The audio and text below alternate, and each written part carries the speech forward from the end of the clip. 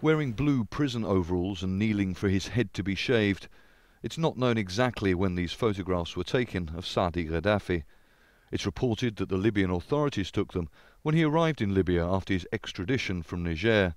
The 41-year-old former head of Libya's Football Federation is best known for his fast living and his brief career in Italian soccer, a career that ended abruptly following a failed drug test in 2003.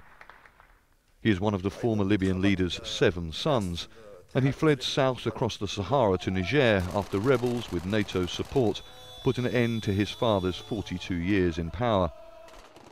The Niger government had put him under house arrest, but had always refused Libya's requests to extradite him. Niger's justice minister had previously said he was sure Saadi would face the death penalty in his home country.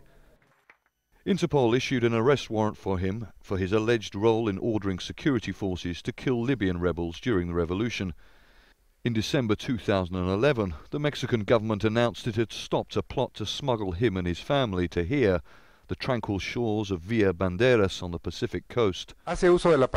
Mexican authorities said the elaborate plan had involved providing Saadi with fake Mexican IDs and bank accounts.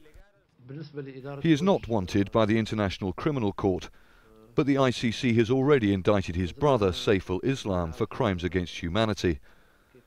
The Libyan government says it wants to try him for allegedly misappropriating property by force and armed intimidation when he was head of the Libyan Football Federation. Stratford, Al Jazeera.